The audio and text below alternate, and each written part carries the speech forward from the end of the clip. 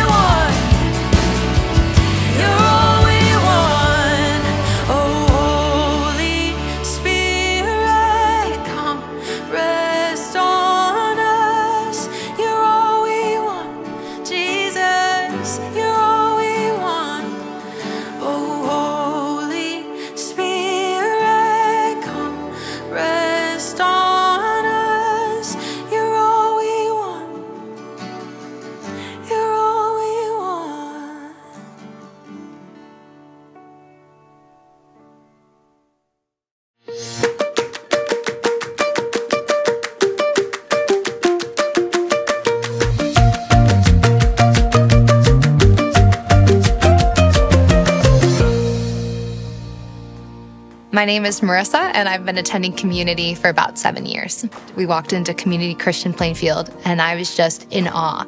First of all, everyone was so kind. Pastor John Cisniewski led through communion, and he was like, this is about a relationship, not a religion. I sat back and I was like, wow. All right, I want to get to know who this God is. And just from there, we just kept attending Community. And then I ended up joining Stuco, and that just helped immensely, like having strong, godly, wise followers just pour into me. I joined the worship team because I wanted friends.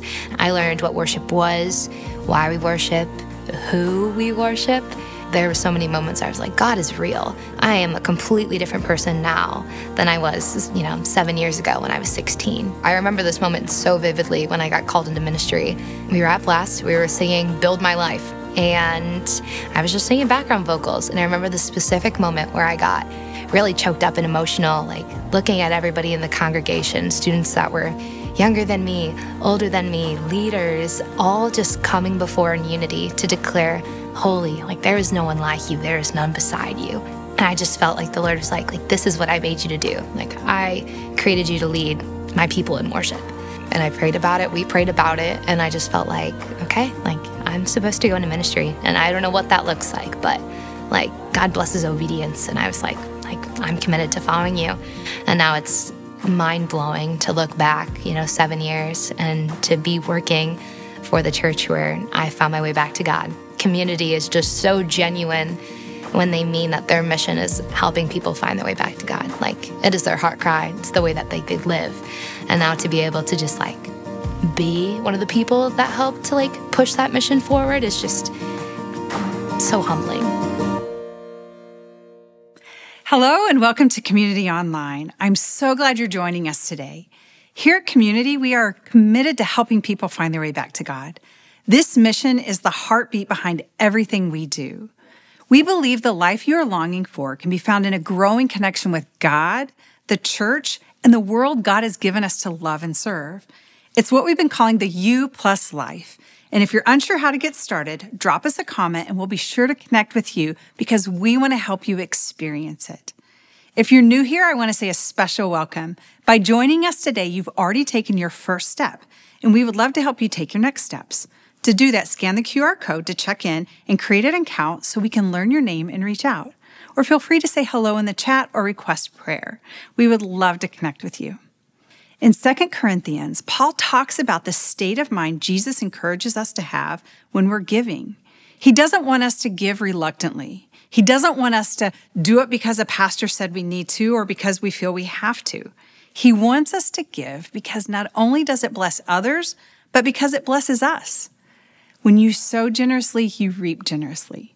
When you give back to God here at Community, instead of focusing on what you're giving up, focus on what you're helping to bring to life. So I invite you to join me right now in giving back to God. You can give online by setting up your recurring a gift or going to givenow.cc or by texting the word give to 331-226-1686. And as you give today, we're in for a special treat.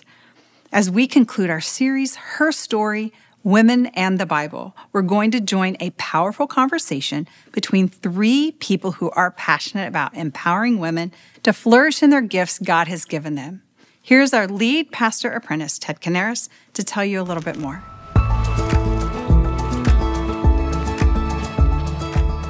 Anytime women are put into leadership or preach or are platformed, it's an opportunity to shape the imagination of the church. I genuinely hope that every girl, every young woman, every woman sees Community as a place where I can fully use my gifts for the mission of Jesus. That was the intention at the beginning of creation, this mutuality, this equality, this men and women side by side carrying out the rule of God in the world. I am really excited about the conversation that we're all about to hear. I want you to know that I am deeply committed to us being a church where every person, women and men alike, can flourish to the fullness of the gifting that God has given them. And so with that in mind, let me introduce you to the three people that you're going to hear from in this conversation. Two of them you likely already know, our lead pastor, Dave Ferguson, and the leader of our teaching team, Tammy Melchin. And Dave and Tammy are going to be joined by Tara Beth Leach. Tara Beth is the pastor of Good Shepherd Church in Naperville and a highly sought-after conference speaker and retreat speaker. She has published 3 books, including Emboldened, a vision for empowering women in ministry. And she's been married to her husband, Jeff, for nearly 20 years, and together they have 2 amazing sons. She's also a great friend of mine here in our community, and so lean in and let's enjoy this conversation. Tammy and Tara Beth, I want to say thanks so much for joining us. We are wrapping up our series, Her Story, and we've been discovering how women throughout the Bible, but particularly New Testament, both led and taught. Mm-hmm. And I know both of you have spent, I think, your whole adult life either leading or teaching in churches. So maybe to get us started, I'm just curious, what led you and kind of gave you a desire for that kind of a vocation? Yeah. Tara Beth? Yeah, first of all, thanks so much for having me. I'm so thrilled to be digging into this topic with you. You know, for me, I was called into ministry at 16 years old. And when I was called into ministry, I had no imagination for what that looked like. Mm-hmm. Jesus had just so captivated my life, changed my life, wrecked my life in every incredible way possible, that I couldn't imagine doing anything other than telling others about Jesus. And so for me, it wasn't even necessary. It wasn't a career path. It wasn't, oh, I know what I want to be when I grow up. It wasn't, oh, I know what I'm going to study in college. It was, Jesus has called me to be a fisher of men. Jesus has called me to preach the gospel, to tell the world that Jesus is alive. And it was this overwhelming sense that I was going to explode if I didn't do that. Love that. So early on in your journey too. Mm-hmm. Yeah, I love that. So Tammy, let's hear your story. I think for me, I honestly cannot remember a time in my life when I just did not have this all-encompassing love for Jesus. I just feel like even as you're almost born into 3, 4, 5-year-old. Yeah. I mean, and we've talked about how I live in my head a lot of times. I tell my friends, and I feel like my most conscious memories are of just being in love with Jesus. And then as I grew up, leadership was called out of me in lots of different arenas, like in school, in youth group, in playing sports. Like I was usually the captain on the team. But I didn't grow up seeing any models of women in ministry. Yeah. So it never would have crossed my mind to pursue that vocationally. But when I was 19 years old, I met a woman that, her name's Laura Hobbs, and she was doing campus ministry full time. Mm. And it blew my mind to realize that it had never crossed my mind, but once I saw it, that I could combine this passion and this love I have for Jesus with these leadership gifts. I just never to that point before seen that as something that could be done in the church. Mm-hmm. But the minute that it was modeled for me, I knew that's what I was going to do with my life. And she went on and apprenticed you, right? Yeah. Yeah. I love that story. Yeah, absolutely. Okay. So that's kind of the beginning of the story. Mm-hmm. And I know both of you well enough to know there's been some challenges along the way. Mm-hmm. Do you mind sharing some of those unique challenges, particularly as it pertains to being a woman in leadership? Some of the challenges, I bet we both have some stories. Probably the story that comes to mind for me is when I was actually, already on the staff here at Community, but I was moving into the city to plant a new location of Community. I was going to be the campus pastor, we call them community pastors now, of a new location. And, it was a challenge. I hadn't really seen a woman do that before either. But one of the things, you hear all the time is, well, if you're going to lead a church plant, you got to be able to raise the money. Well, while I was in that season, I actually found out that my home church, the church that I'd grown up in since I was 3 weeks old, my parents attended for 40 years. Sadly, the church was closing.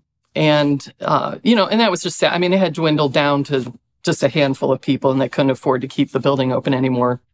Well, what I found out was they sold the building, and they had $800,000 or $900,000 that they needed to figure out how to distribute. Wow! And this is right at the same time that I am fundraising for this new church plant. And I thought, man, what is it's sad that this church is dying, but what a beautiful story it could be that out of the death of this church, a new church is born. Right. Through one of its own. Yeah, somebody who grew up there. Yeah. And so I contacted them, and the response I got was, they said, well, first of all, don't call yourself a pastor, was the first thing that was said to me. And I cast the vision for it, but then I feel like I was ghosted for weeks, and until eventually when someone finally got back to me, they told me that they decided to give the money to things they already knew. That was probably the most painful experience of for me. I mean, I have more stories. I'm sure you have stories. Mm-hmm. And I think every woman in ministry, I've gone through the things where, I get the letters in the mail, anonymous letters. You're not a real pastor. You shouldn't be doing this, or sometimes some of the more micro things that are said to us. Or the people getting up and leaving. Or people getting up and leaving. That certainly has happened. But I would say probably the most difficult challenge for me was the church that I pastored in Southern California. Oftentimes the church leadership and board is very ready for a woman, but the congregation may not be. And this particular church in Pasadena, that was the case. The leadership was ready. The congregation, however, was not. And so several hundred people left the church as a result. And so I never went into ministry to make it about gender, but the congregation I was pastoring did. And so that was really, really painful. And so one of the things I'm now passionate about is helping churches know whether or not they're ready to call a pastor, because readiness is so important. And thanks be to God, I now pastor a church that turns out was ready for it. Yeah. I had a female leader tell me that I never enter a room that I don't feel judgment. Yeah.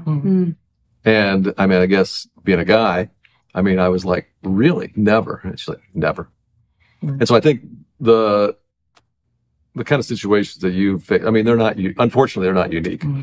No. I think probably almost every woman leader in the church settings has those kind of stories, which is exactly why we're addressing this topic. And I look at Community Christian and I see the ways that you do platform women, that you do have women in leadership. And I just have to tell you from afar, that is making an incredible impact and an incredible ripple effect in Naperville, DuPage, Kendall, Kane, and beyond Chicagoland. And so I just wonder, as I think about Community Christian, why do you do this? And how do you do this? I think for us at Community, some people think it's kind of a new position, something we came to recently, but this is something that's been over 30 years. Currently, right now, we have elders. We call them the Leadership Commission. They oversee our doctrine, discipline, and direction. We call it the 3 Ds. But when we first planted, we had something called the Leadership Advisory Team that we just kind of put in place to help set things in direction before we had elders. And our Leadership Advisory Team, they kind of took on this particular issue. Okay, which way are we? What do we think about this? And it was over a year of us kind of studying this. But at the end of that year, we came to the conclusion, no, we feel like both through the Old Testament and the New, the whole of Scripture, that women ought to be able to lead at whatever level according to their giftedness. In some ways, I think you can almost go all the way back to Genesis chapter 1. Because if you go back to Genesis chapter 1, that's God's dream. God's dream for the world right there at the very beginning. And I think that's kind of, we take a look at that. And I think that establishes right there, okay, this idea of kind of mutuality and equality. And Tammy, you taught our staff with a whole Bible study on this. Why don't you pick that up? Based on Genesis 1. Yeah. When you think about Genesis 1, and it really is the foundation of our theology for this. And right in the first chapter, when we talk about God creating human beings, if you read Genesis 1, 26 to 28, it says, "Then God said, let us make mankind in our image and our likeness so that they may rule over the fish in the sea and the birds in the sky, over the livestock and all the wild animals, and over all the creatures that move along the ground. So God created mankind in his own image. In the image of God, he created them, male and female, he created them." And then we're told that God blessed them and said to them, "Be fruitful and increase in number, fill the earth and subdue it. Rule over the fish in the sea and the birds in the sky and over every living creature that moves on the ground." And when I think about that, of course, the scripture is telling us that all of us are made in the image of God. And so we can't say that God is male. We can't say that God is female. But whatever it means to be made in the image of God, we both, as male and as female, represent that.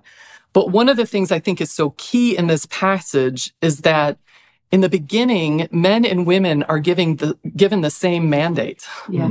The same exact mandate to rule over the rest of creation. So important. And there is no hierarchy in that. It's not like, okay, you rule and you help. It's the same mandate that we're given. And if you remember right after that, at the end of that first chapter, when God looks at his finished creation, he says, not only does he say it's good, what does he say? That it's very good. Right. I mean, that was the intention at the beginning of creation, this mutuality, this equality, this men and women side by side carrying out the rule of God in the world. Absolutely. Yeah. Yeah, it's a beautiful picture of shalom. Yeah. Which is where we want to tilt our lives to, that vision of shared mutuality, that the world was functioning as it should. Yeah. That there was this perfect harmony, that humans were in harmony. So Adam and Eve were in harmony with one another. Adam and Eve were also in harmony with God. They were also in harmony with creation. Creation was in harmony, which is no wonder then we see this shared picture of stewarding God's creation, this incredible gift that they were given together. Yeah. And that was and continues to be God's dream for the world. Now, it makes me think, though, if you turn the page to the other creation narrative in Genesis 2, which is another retelling of creation, there is a verse here that I think can mess people up and makes people distort what that dream was. And it's verse 18 in chapter 2, where it says, so God has created the man and then said, the Lord God said, it is not good for the man to be alone. I will make him a helper suitable for him. And what's the word that throws us off? Helper. That's right. And I think it throws us off because we don't really understand what that word means. That's right. I wonder if you want to take that? Well, yeah. So, I think oftentimes when we hear the word helper, we think that it's some sort of subordinate position, almost less than. We often project our understanding of very worldly hierarchies onto that word, that if someone is a helper, then there must be a leader, right? Naturally. But interestingly, this Hebrew word is ezer. And one of the things that we discover is it's used 100 times in the Old Testament. And so a helpful thing to do whenever we get to a tricky passage, we have to understand or ask ourselves, so is this prescriptive or is it descriptive? But also we have to say, how do we view this in light of the entire story of God? So if this word is used 100 other times and 21 of the times it's the exact same word, then we've got to say, when it's used in other places, what does it mean? Right. Yeah. Now here's where it gets interesting. When it's used in other places in Scripture, it is attached to God. God is our helper, ezer. God is not our helper because we are trying to usurp God's role, but it means a coming alongside of, and empowering, and equipping, and emboldening. And so this word ezer with Adam and Eve, well, attached to Eve, it's not that she is subordinate to him and that Adam is a leader, but instead that she is the perfect complement to him, that they together share this incredible power that they have been given to steward God's creation, and that she comes alongside him in the same way that he also comes alongside of her. Yeah. It's a beautiful picture. So what we really have in Genesis 1 and 2 is you do have this picture of shalom, where we always talk about it in community as God's dream. Right. God's dream for the world, his original dream, his original intention. But then you get to Genesis 3 and we have the fall. Yep. And there's another verse, I think, that also kind of throws people off, because in 3:16, it talks about the man ruling over the woman. Yep. And I think what messes us up sometimes is we think, oh, well, that's the way it's supposed to be. No. I think, again, we have to, look at the whole there, 1, 2, and 3, because it's in 3 when the fall happens, and it's after the fall. Yep. And so this is actually a consequence. Am I right about this? A consequence of sin, and not something like God intended for it to be in the very beginning of mutuality and equality. Yeah, I think that's where hierarchy and this idea of a person or a gender being over another came into play. And I think it broke God's heart. Because it was not his dream. Well, and that's the thing in Genesis 3, after the curses roll out, and this by the way goes back to what I was getting at with prescriptive versus descriptive. Yeah. Right? God isn't prescribing this because after the curses roll out, God doesn't say, at last, we've arrived. Now it's very, very, very good. Now it's very, very good. We've arrived. We don't need to do anything else. Yeah. The world is as it should be. No, like the world was as it shouldn't be. Mm-hmm. And God isn't prescribing how things should be. We see that in Genesis 1 and 2, the picture. God is describing, not prescribing, but describing how things will be. And as you said, that grieves the heart of God. Yeah. But he also starts his plan of redemption right away. Absolutely. And restoring his dream is where the story goes through the whole rest of the Bible, including restoring his dream for men and women to live in this mutuality. Exactly. And that's where, when we look at the whole of Scripture, of course, we see this idea of patriarchy in there. We see this picture of sometimes even positions being abused. Mm-hmm. But that's not prescriptive. It's descriptive of the way things are. Reality of the way things are. But as you said, God, the story of God is redemptive. Mm-hmm. It's not static. In other words, it is moving somewhere that God is working to restore that picture of shalom in this world that was disrupted when we read about in Genesis chapter 3. And we see that fully unleashed and inaugurated in the person of Jesus. Absolutely. I think it's hard for us in this day and age to really recognize how countercultural Jesus was in the way that he related to women. I mean, when you think about, like, from the woman at the well, who it says right there in Scripture, normally that would not happen. For him to engage her in a conversation, to, I think about Mary being, permitted to sit at his feet like a disciple. And I mean, over and over again, you just see Jesus living out the mutuality. Yeah. That was God's dream. That is God's dream. That he is living that out in the way that he treats women.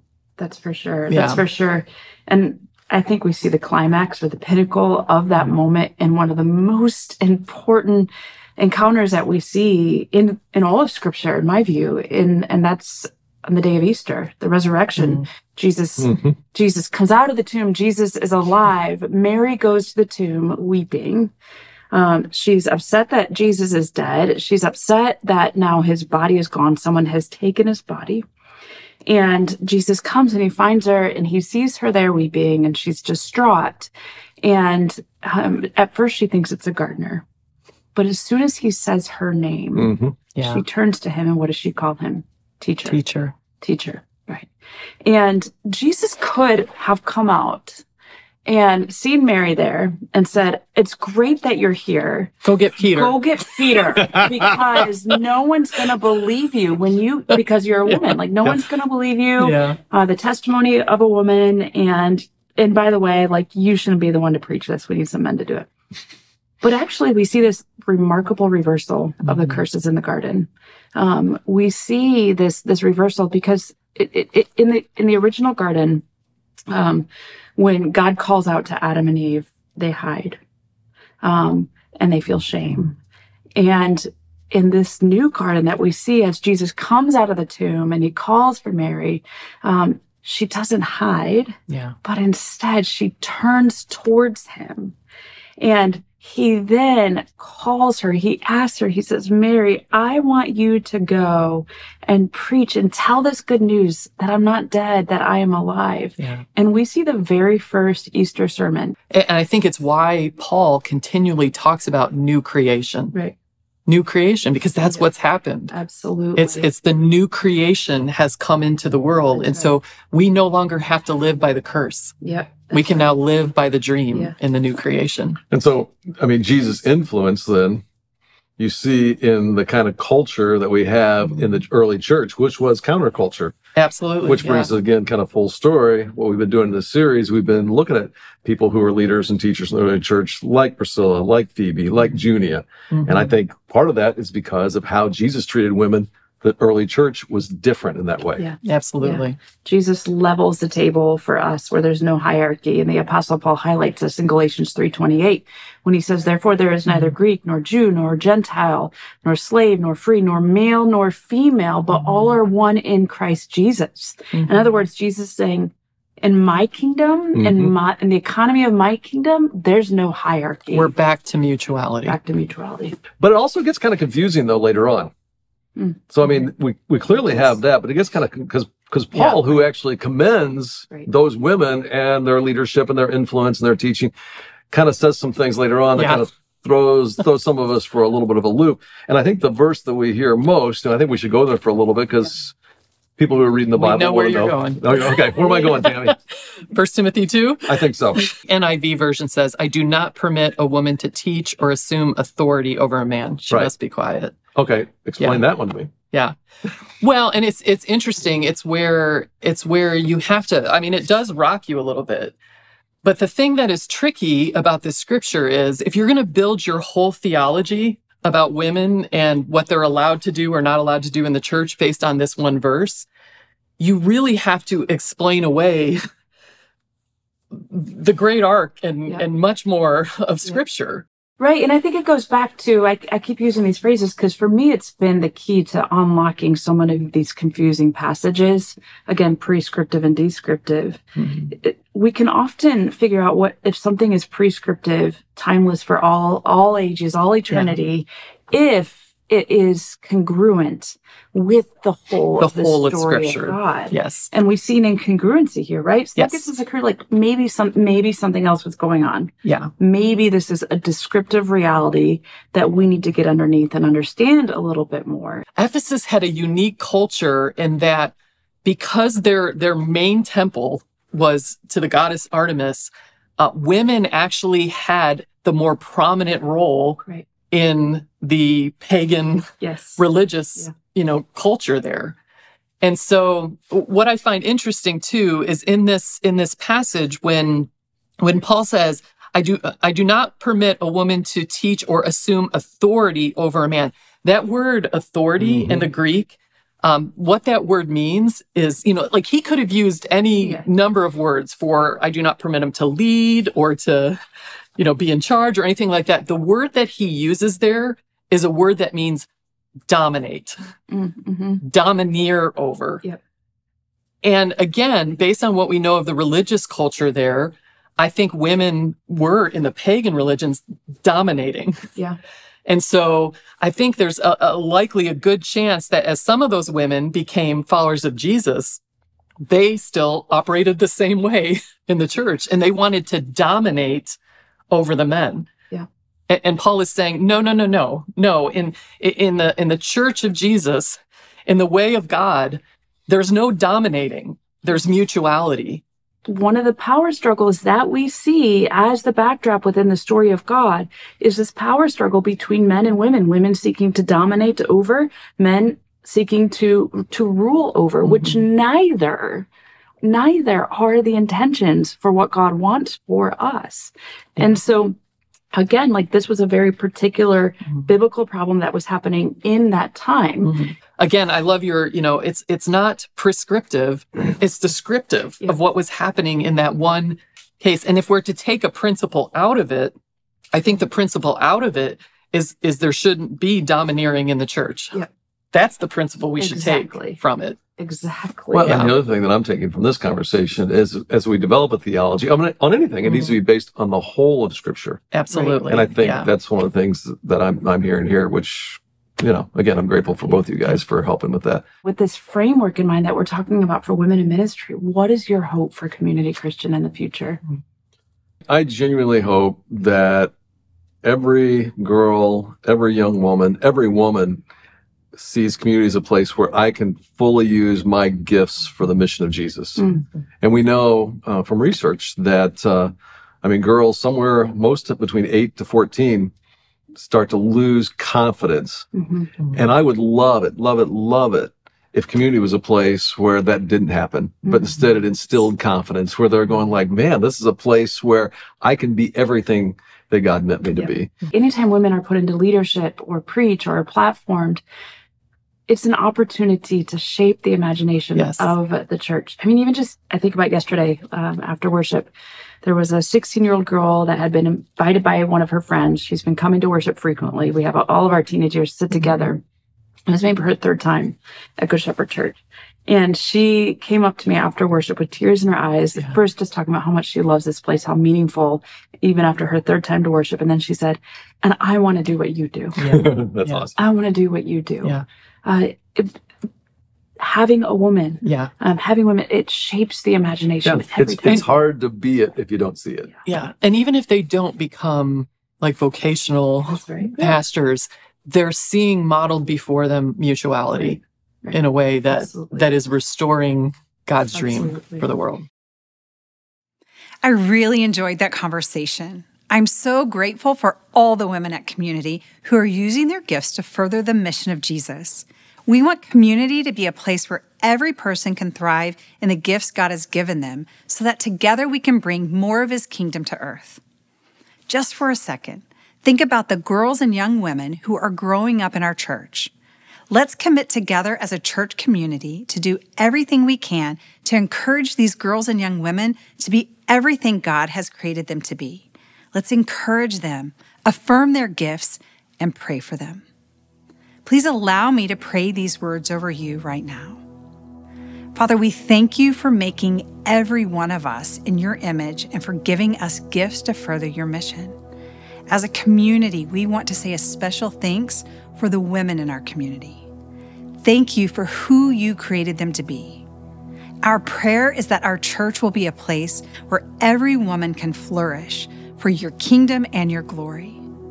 We thank you for the girls and young women you have entrusted to us. Whether we are their parents or part of their church family, may we be people who encourage them as they grow up to become all you've created them to be. We pray for their flourishing too. Thank you. It's in Jesus' name we pray. Amen. As we prepare to receive communion together, let me remind you of these words from the Apostle John. See what great love the Father has lavished on us, that we should be called children of God. And that is what we are. God lavished his love on us by laying down his life for us so that we could find our way back to God and live as his beloved children. Revel in that for a few moments as we sing and prepare to receive communion together.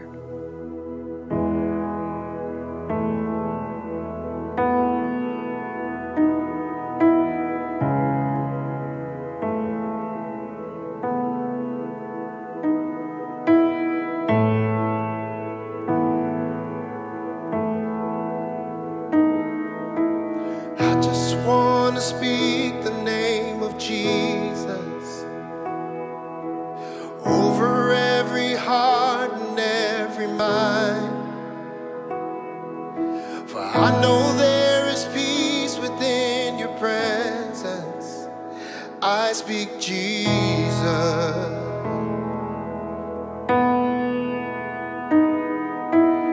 I just want to speak the name of Jesus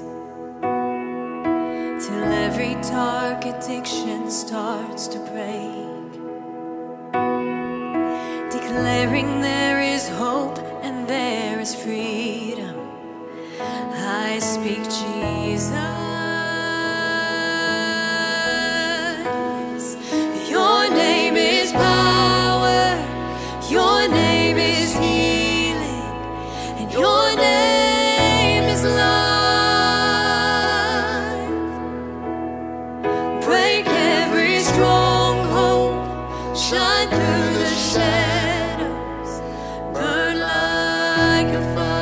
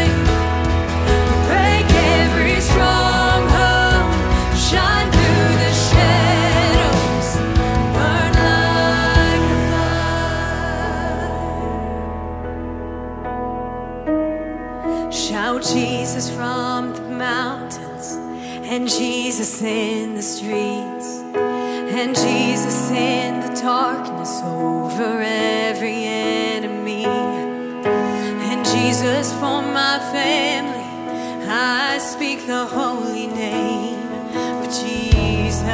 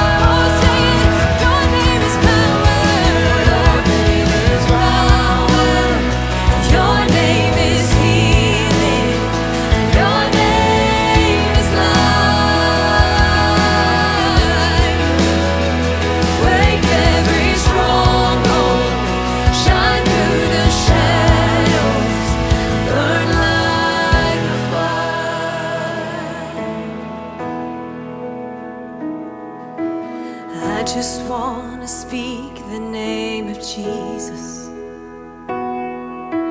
over every heart and every mind, 'cause I know there is peace within your presence. I speak Jesus. Oh, I speak Jesus. Oh, yes. Right here, right now, we speak the name of Jesus, the name that's above all names. At that name, every knee shall bow. So we declare over you, may his favor be upon you and 1,000 generations, and your family, and your children, and their children, and their children.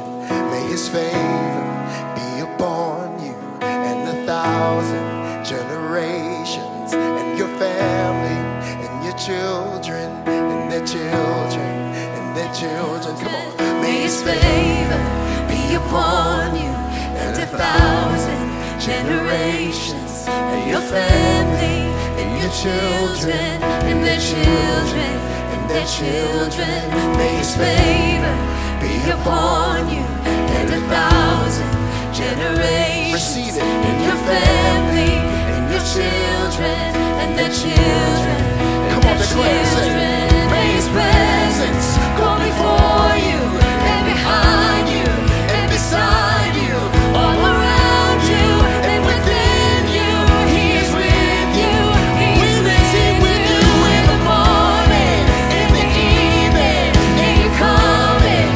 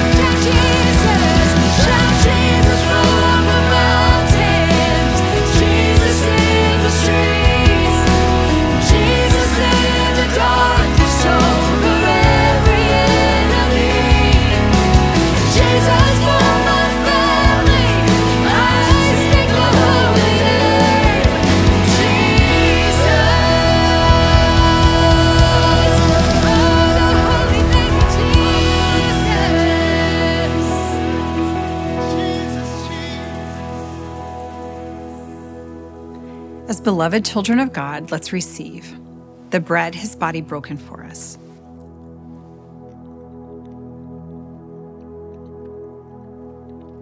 And the cup his blood shed for us.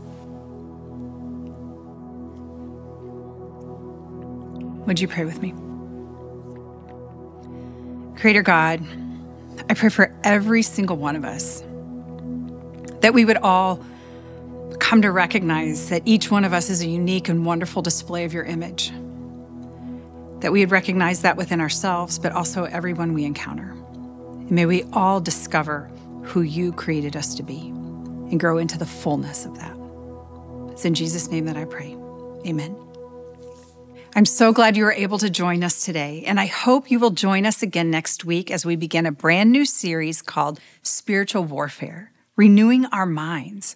I believe this will be a powerful series through which God wants to lead us to freedom, so don't miss it.